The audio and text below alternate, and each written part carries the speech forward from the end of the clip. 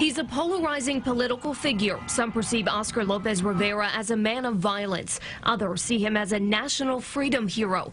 That was the honor he was set to receive at this year's Puerto Rican Day Parade. That designation sent parade sponsors and political officials scattering. Now, at the last minute, Lopez Rivera is declining that honor. The mayor's office says, unfortunately, the parade and the plight of Puerto Rico have been overshadowed by needless controversy. Oscar Lopez Rivera agreeing to step aside from any formal role in the parade is a critical step forward.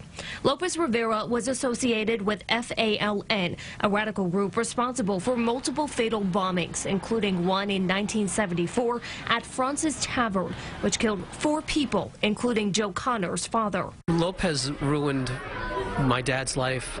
He destroyed our lives. Lopez Rivera, whose prison sentence was commuted by President Obama after serving 36 years, says he will now march, quote, not as your honoree, but as a humble Puerto Rican and grandfather. The issue of his high-profile presence divided New York officials. Governor Cuomo and Police Commissioner O'Neill declined invitations to the parade. Mayor de Blasio and Council Speaker Melissa Mark Viverito stood by their choice to participate. This Puerto Rican Day Parade is to celebrate the contributions of the Puerto Rican people and not about one individual. And so I will be there on June 11th. The title of National Freedom Hero was specifically designated for Lopez Rivera. No one else will be receiving that award come Sunday, June 11th. At City Hall, Magdalena Doris, CBS 2 News. Despite this new development, the sponsors that have pulled funding from the parade have not returned, and no word if the officials who have declined their invitations will march.